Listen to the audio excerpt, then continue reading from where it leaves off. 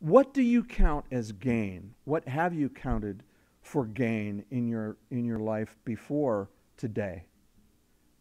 Even maybe before the Lord. Maybe like me, you have amazing good looks. And you've been able to live on those and get by on stuff because of your amazing good looks. Or your manly features. Maybe that's what has been you've considered gain. Maybe your brain has been your gain. Maybe your money has been your gain. The things that you counted in the plus column. These are the things that are good, that I have, and I'll put them to good use. But these are the things that are good to me. And that's what Paul is saying right now, the things that I counted for gain, which was his following of the law, his zeal in following the law, his heritage in Israel. All those things, those were the things that were gain, but I now count them as loss for the excellency of the knowledge of Jesus Christ. That's a huge statement. That's not just saying, I'm going to use the good things that I have. I'm going to count my good looks and my buff physique that I have, that you all are jealous of. And I'm going to put them to good use. That's not what Paul is saying. Paul is saying, I count these things as loss. Now, why would he put it that way? You know what?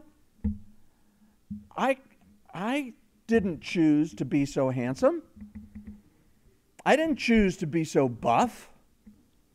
It was just the way God created me. Why are you laughing? My own son is laughing.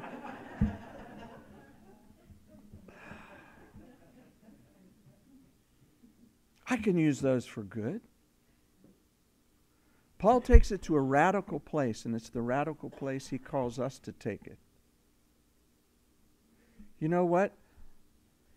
It's possible to use all those things that you have and that you are for good. But count them in the loss column. They are a debit, not a credit. Because all of those things can lead you away from the Lord. You can begin to depend upon them instead of the Lord. Pastor Chuck used to say something that I heard him say it several times over the years that he would come to the pastors' conferences. He would say, our weaknesses are not the biggest danger to our relationship with the Lord. Our strengths are.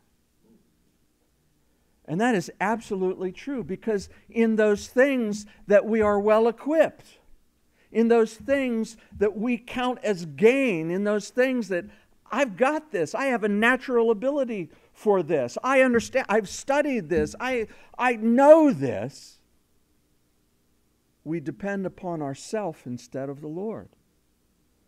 But Paul does it differently. He's found that truth to be able to say, all the things that I used to count as gain, I put them in the loss column. He's not saying, I'm throwing it away. I'm never going to use it. It's sinful to do this. I'm not saying that I'm going to stop being so glad of my great looks and manly physique. Now even I'm laughing. I can't keep it going. Sorry. But I've made my point, right? I'm not going to throw those things away, but I'm not going to depend upon them, because they are the potential for a fall, for me to get farther away from the Lord because I'm depending upon myself. Hey, it's my God-given thing I'm depending on. Yeah, but you're depending on that thing instead of the Lord. The Lord created you in Christ Jesus for good works. And He created you to be exactly who you are, to have the physique and the look and the brains and the capabilities and the opportunities that you have. So He created all those things to be part of the mix. But we have to take our eyes from looking at those things and look up and look to Him.